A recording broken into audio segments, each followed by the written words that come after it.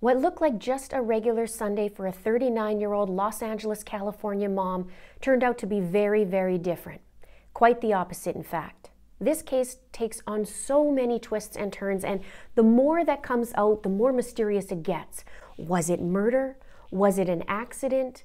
Was it a scandal? What happened to Heidi Planck? Heidi Planck has been missing since Sunday, October 17th, 2021.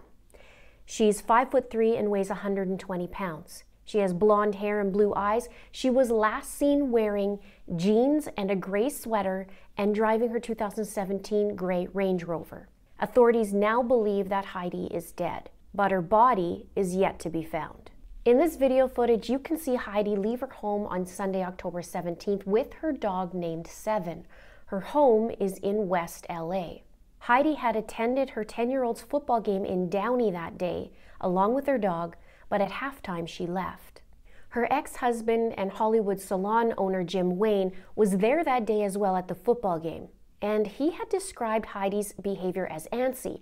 Jim said she didn't seem agitated, she might have been a little bit antsy, she left with her dog and she just walked up and said, "I'm gonna go." That's the last time Jim and their son saw Heidi ever again. Now later that day, surveillance footage placed Heidi in downtown Los Angeles, walking down the block with her dog Seven. In the first video back at Heidi's home, you can see her with her purse and a sweater wrapped around her waist. In this video, you can see that she's not carrying her purse. She has her sweater on and she has something in her hand. And for a brief moment, you can see her look up at the sky or a building. That was the last known sighting of Heidi in public alive. Now, when friends saw this footage, they talked about Heidi's demeanor and they said, looking at the video, it seemed like she was familiar with that area. She didn't have her purse. It looked like she was just taking her dog out for a walk.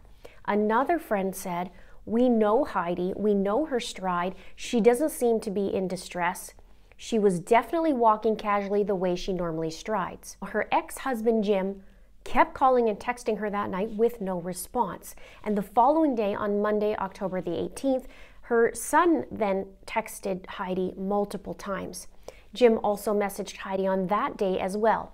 In reports, he also said, "I also texted Heidi multiple times to inquire why she left the game early and to see why she was not responding to his calls or texts," meaning their son. In the text to Heidi, their son said, "Can you please call me back? I've called you 2 days in a row and you haven't picked up." On Tuesday, he also texted, "Please call or just text me because I want to make sure you're okay and I'm worried about you. And can you tell my dad if you'll pick me up tomorrow or not?" Now, Jim and Heidi were married for a couple of years and they were together for 4 years, but they have been divorced for 9 years. Now, Jim has been out in the public and he has been trying to get answers in Heidi's disappearance. Their relationship does appear amicable, and there's a text where Heidi talks about sending flowers to Jim, thanking him for all that he does for their son. Jim also talked about their parenting style and did say that we have completely different parenting styles. "I'm a very strict dad. This isn't my first rodeo. I have 2 older kids. Our son is Heidi's only child and she is a little more relaxed in her parenting style." So now, here's where it gets bizarre and we go down a little bit of a rabbit hole. Number one, neither Jim nor Heidi's friends know why Heidi would be downtown. Over the next few days, there were no texts, no calls from Heidi to her son, which Jim found extremely unusual. On Wednesday, October 20th, Heidi was set to pick up their son from school and she didn't show up, prompting Jim to make a missing persons report. He knew something wasn't right. He said, "Heidi did not appear at school, so we became even more worried. Our son and I went to the police station directly after I picked him up from school to file a missing persons report. She's a devoted mother who would never ever leave her son. We have a 10-year-old boy at home that's looking for his mom and we just need to find her." So there was a wellness check done at Heidi's West LA home and they found that Heidi wasn't there. Her car wasn't there, but her laptop and her phone was there. Jim said the home was in pristine condition, but her phone and laptops were left behind. Now remember Heidi's dog Seven? He was found roaming around in a building called the Hope and Flower on the 28th floor alone. And this was around 3 hours after Heidi was last seen on that surveillance footage walking downtown. Now, messages on Heidi's phone revealed that a stranger found Seven roaming around that 28th floor in the hallway, and they tried contacting Heidi.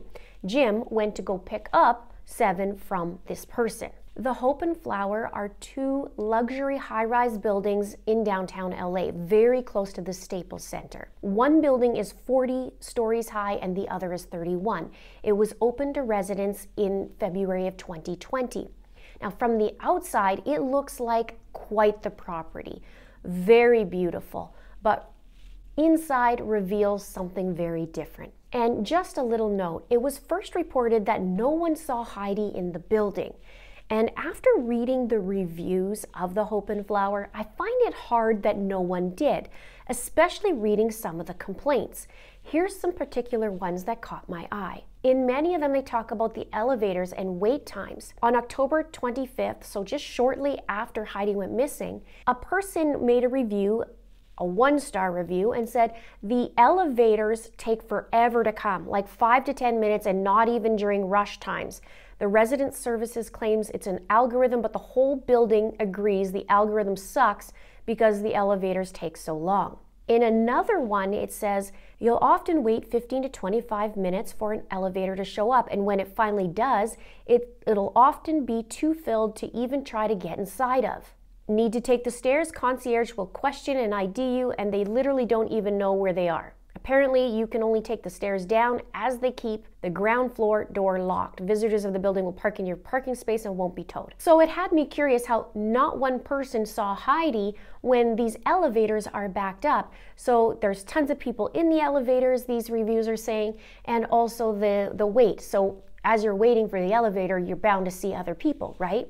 Now, in another one that was also just made 12 days after Heidi's disappearance, they're talking about an updated review and saying how living there was a nightmare. They show that the garbage is stacked up even though there's a garbage chute, and they're just saying a lot of nightmares.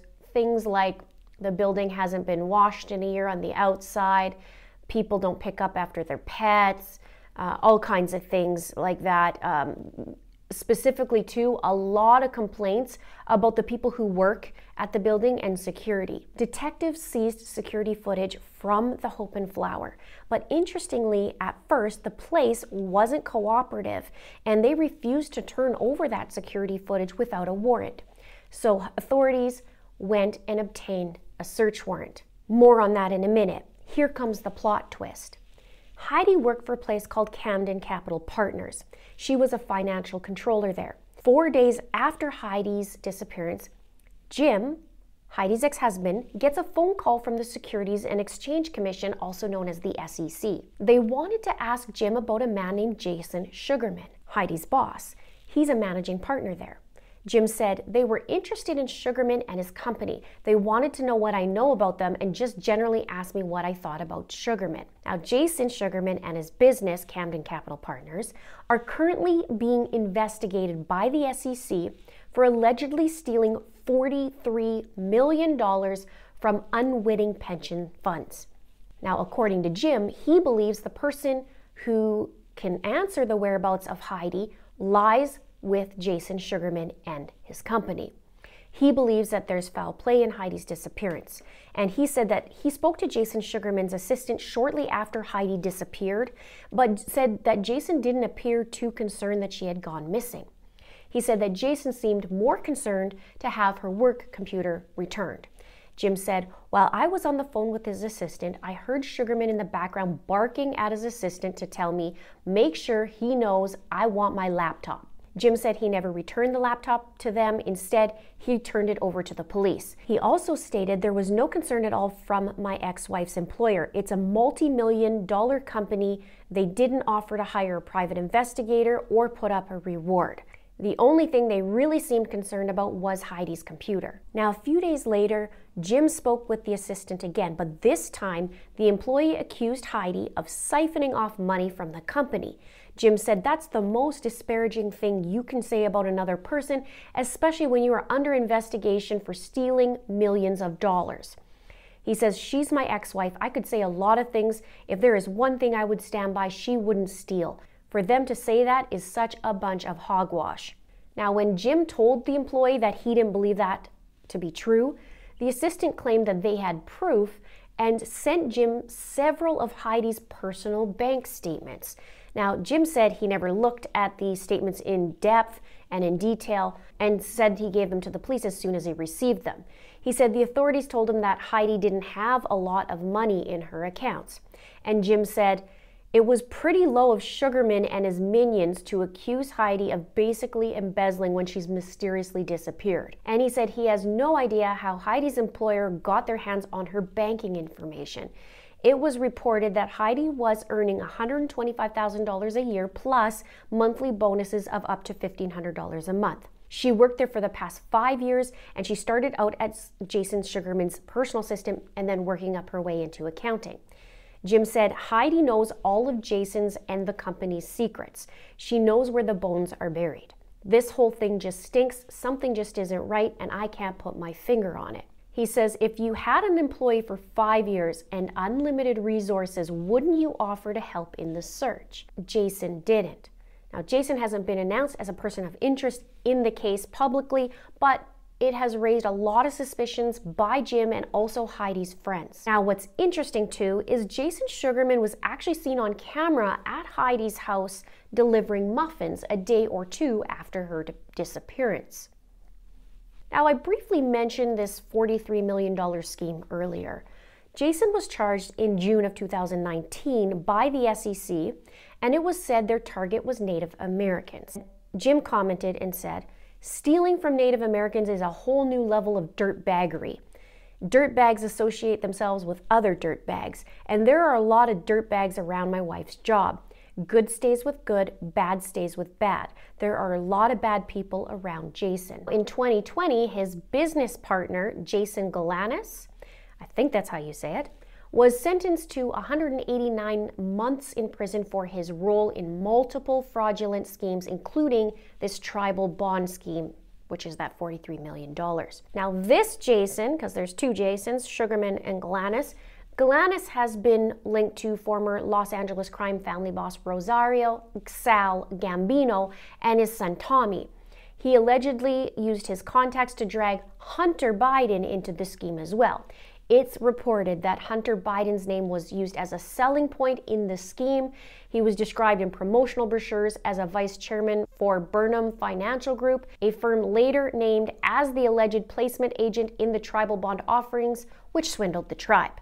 And speaking of bad stays with bad, in recent news, Jason Sugarman was also hanging out with this girl in 2012. She's been all over the news, and she was in court recently. Now, there's pictures of the two at an Oscar party in West Hollywood. They were with a group of people who went for dinner at the Sunset Tower Hotel and then later partied across the street at the Chateau Marmont Hotel. Now, on Friday, October 22nd, 5 days after Heidi went missing, Jim went to court to get sole custody of their son. The reasoning, he said, was, "I urgently need these orders to put my son into therapy immediately because he is completely distraught at his mother's disappearance." He was awarded custody. Now, there's been a little chitter-chatter about that, but from my understanding, it's because he needs Heidi's permission to put his son in therapy as well because because of the co-parenting, but he needed to go and get him help, and he needed to get sole custody in order to do so. Obviously, he knows Heidi and he knows something's very wrong.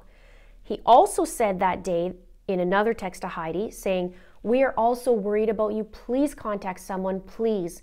Heidi's son texted her several times as well and said, "I really hope you're okay and I love you." A week later, on Friday, October 29th in the evening, authorities obtained a warrant for Heidi's home, and with their guns drawn, they entered. Now, it's said that sources believe that officers were under the impression that they might have been walking into a crime scene. I'm curious about that. Photographers were on scene, as well as nearly a dozen other agents who scoured every single room, the garbage, the planters around the whole entire home. Now, it was reported that an evidence van was also on scene and some files were taken into custody, but still no sign of Heidi. On November 4th, Heidi's Range Rover was found in a different residential parking garage several blocks away from the Hope and Flower apartments. Now, it's my understanding in the Hope and Flower in regards to parking that it's kind of that concierge or valet deal. So I'm curious now, I'm thinking, I wonder if that's why Heidi parked away from that building, because she knew that she had to valet it, so she found a place to park and then walked in so it's not, a pain in the butt. There is complaints also about valet parking, and it's very frustrating for a lot of the people there. Before all this happened, before Heidi's disappearance, it was said that Heidi sent a text to a guy who was said to be her boyfriend, and she told him that she feels scared. Now, Heidi's cousin Trey said if the facts are true about her message to her boyfriend about being scared, then something terrible has happened to her. Her boyfriend lives in San Francisco, and it was said that she's been with him for the last 3 years. Now, Jim thought that she had made a last-minute decision to go visit him, but apparently Heidi texted her boyfriend that she was scared and wished that he was with her in the days before her sudden disappearance. They got into an argument because he said he had to work and he can't come and see her, and so she stopped talking to him, or so he thought, and ghosted him. Jim says that he's a great guy. He had no idea she was missing. Now, Heidi and Jim's son had a birthday shortly after her disappearance, and he turned 11 years old. And Jim said, what kid wants to spend his birthday without his mom? We're just hoping for a miracle that she comes home. And her friend said that there's just no way that she would take off, especially because of her son. Now, there's a little bit of a history of mental instability for Heidi in her past. She had a little bit of mental health issues back in 2015. She checked herself into a psychiatric facility in October of 2015, and Jim also requested custody of their son in 2015. He said that Heidi had a history of acting out in volatile ways. Now, let's go back to the authorities and the warrant.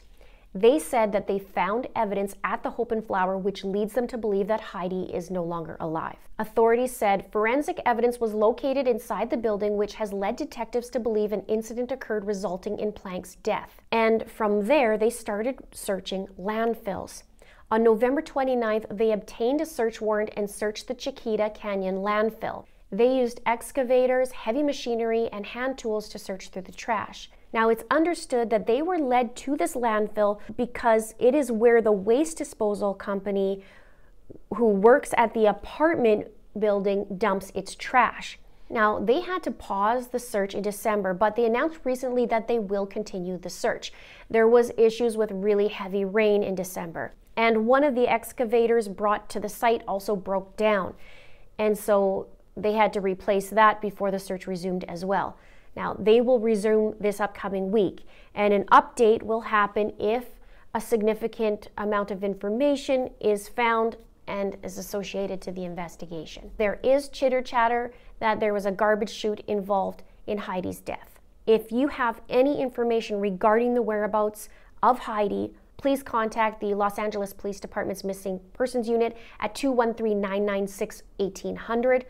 And during non-business hours or on weekends, you can call 1-877-LAPD 24/7. That's 1-877-527-3247. And anyone wishing to remain anonymous can call the Los Angeles Regional Crime Stoppers at 1-800-222-TIPS. That's 1-800-222-8477, or go directly to lacrimestoppers.org. This case has so many different moving parts to it, I feel. We have the business, and that kind of gives me that Ray Rivera case vibe of his boss, Porter Stansberry, the shady boss kind of thing. He was in trouble too with the SEC. But then here it also makes you wonder, why is she going downtown? Is it connected to her boss or her company? And why did she leave so abruptly in her son's game? And does she have more than one phone? Because one of the phones was found, or her phone was found at her residence, and why didn't she leave with her phone? And what was she afraid of in the days before her disappearance? And who else knew about her being afraid, and to what extent? Let me know your thoughts below. Also, let me know what is the one thing that you'd really love to know about in this case. What is the one question that you're asking yourself, what the heck? Let me know below. Please subscribe if you haven't done so already. Please like and please share. Thank you so much for watching. See you soon.